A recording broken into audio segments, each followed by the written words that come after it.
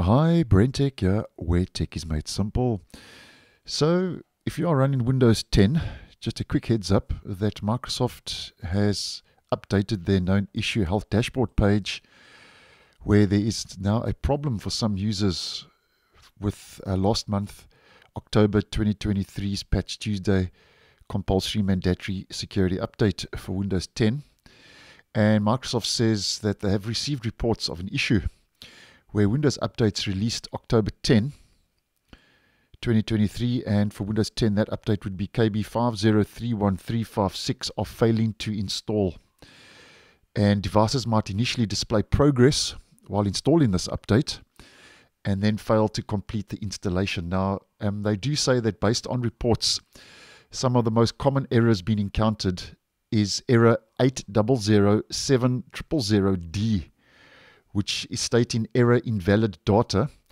And this error can be found from the Windows Update view under System Settings by selecting Update History. So if you are seeing that error next to KB5031356, then apparently you're not alone, and the update for a lot of users is failing to install. Now, the good news is that this was resolved on the 13th, which was late yesterday in my region. And once again, Microsoft has resolved this issue using a known issue rollback, KRR for short. Now, a known issue rollback is not another update you have to install. Actually, from your side, you don't have to do much. Microsoft pushes this out from their side, and it could take up to 48 hours for the resolution to become effective and propagate. So just take note of that.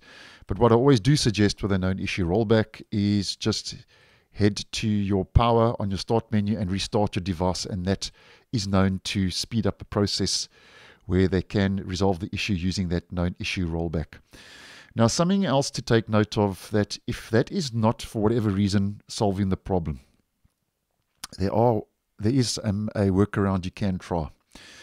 And it's running a command in command prompt. So to get to command prompt, we head to our search, and if you just type in command and right click on that and run it as admin. You need to run this as admin, else it won't work. So just take note of that.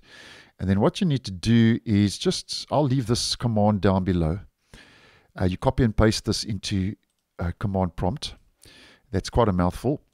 So I'll leave that in the description for you to copy. And you hit enter, and then obviously you just wait for it to complete successfully. And this could take a bit of time. This is basically going to restore your health and clean up anything, hopefully, that is preventing the Windows update, as mentioned, KB5031356 from failing to install. And this could take a bit of time depending on your drive and what you have installed. But nonetheless, when this is finished, then what I would suggest is once again restart your device. And hopefully that, if the known issue rollback doesn't solve the issue, which I think it would, you can always try running this command as mentioned. DISM online cleanup image restore health. And as mentioned, this issue is affecting Windows 10 with Patch Tuesday, October 2023's update KB5031356. So just wanted to bring it to your attention because I have seen a couple of reports that this update is failing to install for some Windows 10 users, and now Microsoft has made that a known issue, and they have resolved the issue as mentioned on the 13th of November using a known issue rollback. So thanks for watching, and I'll see you guys in the next one.